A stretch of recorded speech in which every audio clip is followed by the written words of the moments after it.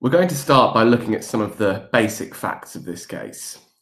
We're going to look at where the incident took place, and we're also going to look at some of the initial witnesses to what occurred. We're going to consider the geography of the incident, where specifically the shooting occurred, and why the location was significant. And then we're going to consider some of the initial areas of evidence around the timing of what took place. And this will lead us on to some more detailed considerations around the evidence in later videos. So starting with the very basics, Constable Stephen Carroll was shot dead on the 9th of March 2009. He was 48 years old. At the time of his death, he was responding to a 999 call about a broken window on a housing estate in Craigavon, Northern Ireland. The following day, on the 10th of March 2009, a local newspaper was contacted, and a representative purporting to be from the Continuity IRA took responsibility for the killing. Brendan McConville was arrested on the 10th of March 2009, and he has been in prison ever since. Just two things to note about these initial facts.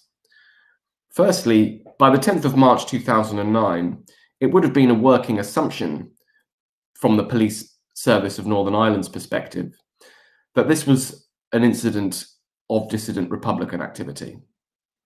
It was organised, and they knew by the 10th of March that the weapon involved would have been very difficult for anyone to obtain without the kind of connections that the Continuity IRA maintained. That's perhaps why, leading on to the second point related to these facts, that all the key players in this case were arrested very, very quickly. You'll note that Brendan McConville was arrested within around 24 hours of the shooting having occurred. He was not the only person arrested on the 10th of March. It appears that a group of individuals, all of whom were allegedly connected to dissident Republican activity in the area, were arrested at roughly the same time. Now, what we are trying to figure out is whether this group of arrests occurred as a result of information that the defense did not have access to, or whether they were merely arrested because of their historic connections to dissident Republicanism. But the key thing to note for now is just how quickly this investigation was able to move from the shooting on the 9th of March, the evening of the 9th of March, to arrests on the 10th of March. This is Lismore Manor, the housing estate where PC Stephen Carroll was shot. Lismore Manor sits in an area called Craigavon, County Armagh. Craigavon is an area between two other towns of Lurgan and Portadown. This road here that leads on to Lismore Manor is called the Brownlow Road. And the Brownlow Road takes you away from Lismore Manor and towards a motorway which would lead in both directions to Lurgan and Portadown. The housing estate cascades back in rows like this. And a road bisects the two sides of the estate, turning left and right here.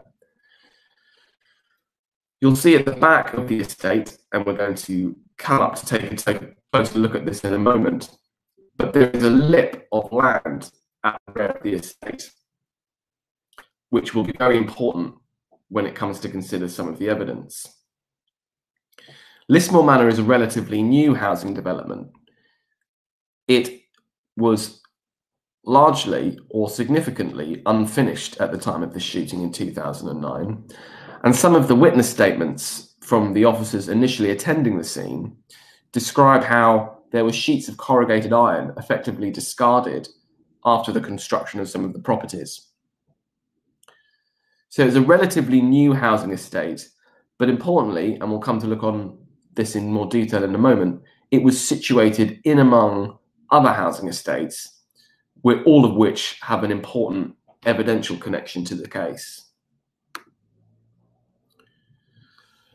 So this is the end of Lismore Manor, It's roughly at the end of the road that leads out towards the Brownlow Road.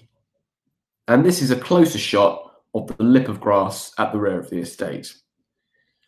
And what we have here are lampposts peppered across a path that runs all the way along the rear of Lismore Manor here.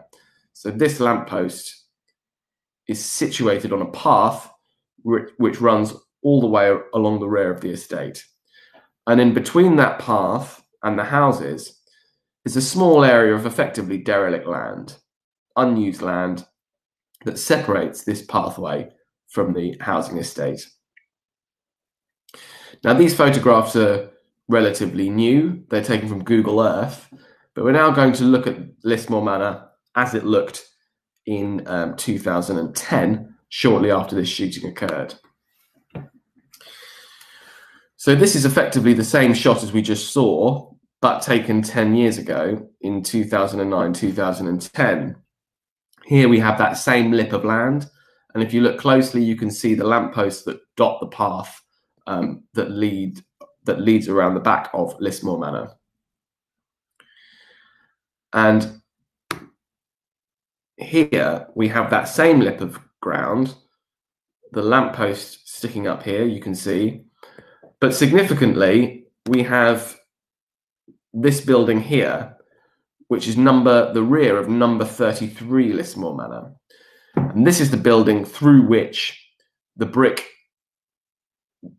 through the window of which the brick was thrown, which triggers the call to Stephen Carroll or to the Police Service of Northern Ireland, and which brings Stephen Carroll to the scene.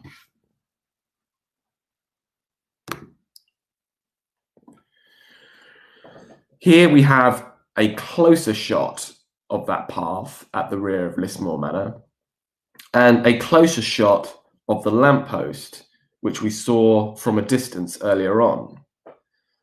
And as we are closer up, we can see that the lamppost has been adorned with the Irish flag, this being a typical symptom of Irish Republican sympathies in the area, given that Irish Republicans believe that the south of Ireland should be reunited with the north, and that the north of Ireland is effectively part of Ireland rather than part of the United Kingdom.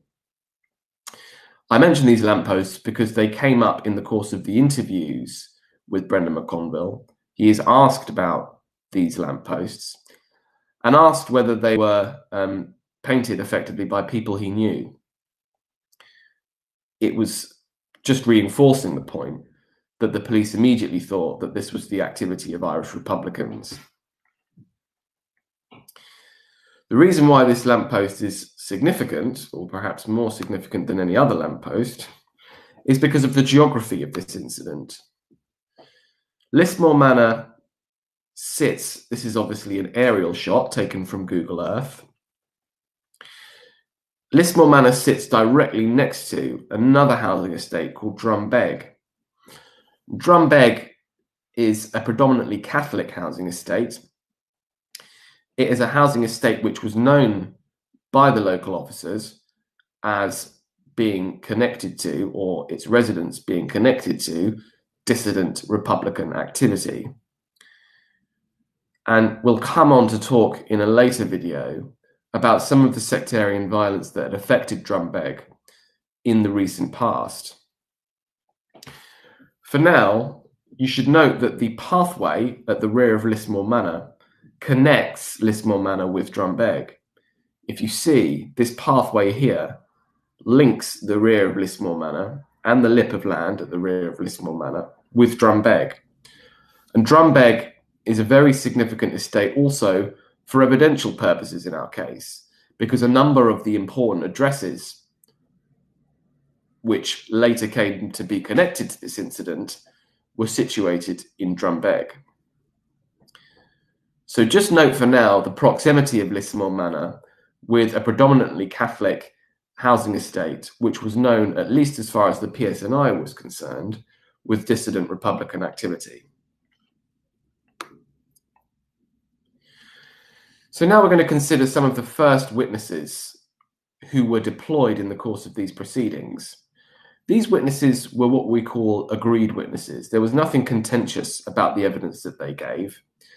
And indeed, we can accept broadly what they assert about the case to be true. This witness is called, I've changed the names, but I've called him Kevin. And he gives his witness statement on the 21st of May 2010. He says, I left my mother's house to go to my then girlfriend's house. She lived at number 33 Lismore Manor. At 8:39, I received a phone call. I walked from the living room into the kitchen to take the call. I switched on the light and sat down on the chair. I heard something smashing the kitchen window. I immediately looked up and saw a brick coming through the vertical blind towards me. I shouted to my girlfriend about what had happened and told her to ring the police. She had her mobile and rang 999. We all stayed upstairs after this for over an hour. I then heard two loud bangs from around the front of the house. I peeped through the blinds. I could see at least 4 or 5 police cars and an ambulance. At no time did I see any gunmen. So Kevin gives us an insight into the triggering incident which brings the police to the scene. He tells us that the brick was thrown through a window at the front of the house, and he gives us a rough timing for when that brick was thrown. Of course, the police had other ways of timing when that brick came through the window, precisely because Kevin tells us that immediately after shouting up to his girlfriend, she rang 999, and the police would obviously be able to time the moment when the call was made. So we know that the brick was thrown at around 20 to 9 on the evening of the 9th of March. Another significant thing about Kevin's witness statement is that he indicates that he remained upstairs for over an hour after the brick was thrown. You might think it's significant that he did not go and investigate the throwing himself. This suggests to me that on this particular housing estate in Northern Ireland, a brick coming through your window may be more serious in its connotations than it would be elsewhere.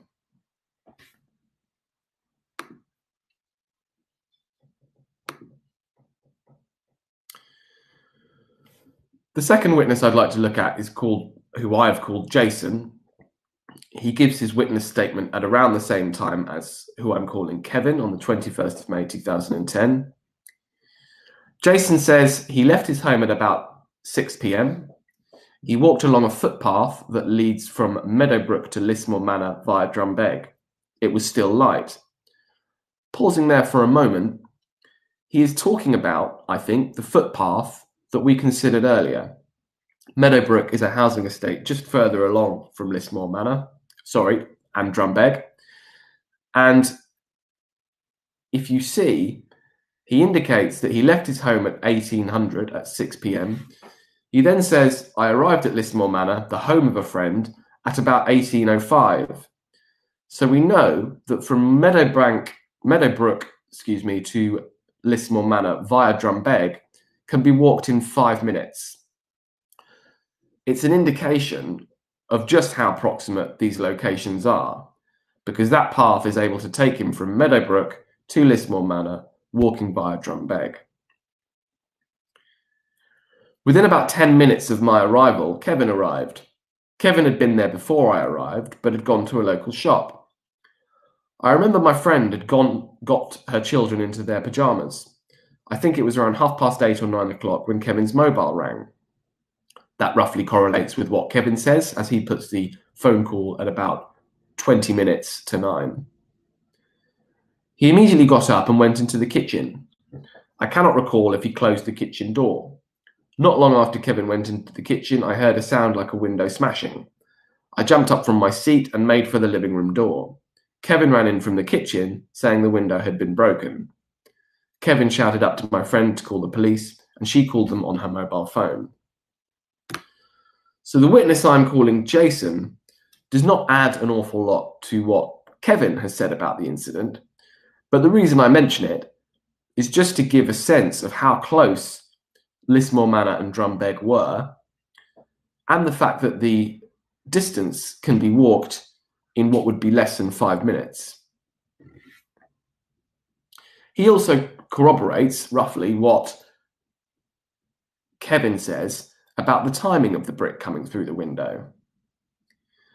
But as I've said previously, if we accept what Kevin says, then we can time the throwing of the brick by reference to the call to 999, and thereby by police records rather than Kevin's evidence.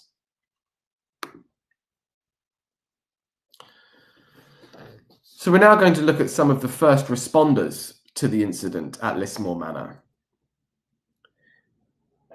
Initially, this amounted to police officers, but then shortly afterwards, paramedics arrived at the scene. Now, I've redacted all names, even though many of these names are mentioned in the course of the judgment. And I've also, for obvious reasons, not included the more explicitly upsetting material related to what was found when the first responders arrived. But what I did want to mention is the atmosphere that had arisen at Lismore Manor in the moments after this shooting occurred. This is a paramedic describing their journey to Lismore Manor shortly after receiving the call to attend. As we were making our way towards Lurgan, we heard the sirens in the distance and were overtaken by an unmarked police car. This was possibly at the third roundabout from Craigavon Area Hospital, heading towards Lurgan. 20 to 30 seconds later, which was around 9:45 p.m, we received an emergency call to Lismore Manor, Craigavon.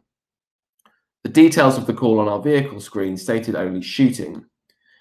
We put our blue lights and sirens on and made our way towards the incident. A few seconds later, ambulance control contacted us by radio, and I believed at this time they informed us that it was a police officer who had been shot and that the police service of Northern Ireland were already on the scene. As we approached Lismore Manor, there was an unmarked police car blocking the entrance to the street.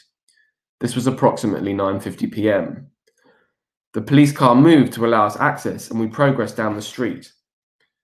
I could see several armed police officers. There may have been up to 9 or 10 police officers, but it was hard to tell. The officers were shouting and motioning towards a right-hand turn in the development. I parked our vehicle a short distance from the turn and could see an ambulance rapid response vehicle, RRV, call sign Romeo 13. This vehicle was parked adjacent to what looked like a silver car. The scene was quite hectic, and Glenn said to me, "Be careful here." Because of the manner in which the officers were acting, I believe that the gunman may still have been at the scene. We took our equipment from our vehicle and were met by a police officer who directed us to a silver car, which was parked on the left-hand side of the street. Now, you'll see that I've included the name Glenn, but given that his surname is not included there, I thought it a relatively innocent inclusion. But in any event, the point of this witness statement is to make clear that when the paramedics arrived, they really faced what looked like a war zone. 9 or 10 police officers, completely uncertain as to what had occurred, and facing what they thought may still have been an active shooter. It really is testament to the bravery of the paramedics who arrive in response to this, and of course the bravery of the responding police officers, that they arrived in an area knowing that their colleague had been shot and not knowing precisely where he had been shot from or whether the shooter was intending to shoot anyone else. Some of the police witness statements indicated that one of their preliminary concerns was that the housing estate was surrounded by what they call high ground. Now, that high ground was precisely the area of lipped grass that we considered in the first shots in this video. It was clear that on arriving at the incident, the police were acutely aware that they were, in their own words, surrounded by high ground. Accordingly, when they arrived, they considered themselves to be extremely vulnerable. And it's perhaps not surprising that they flooded the area with officers as quickly as possible and in an attempt to secure the scene. In the next video, we're going to consider some of the initial evidential seizures from the scene and what those initial evidential seizures told the police about where the shooter was situated. We're then going to consider some of the more detailed scientific evidence that began to emerge in the days and weeks after the 9th of March 2009. Thank you very much.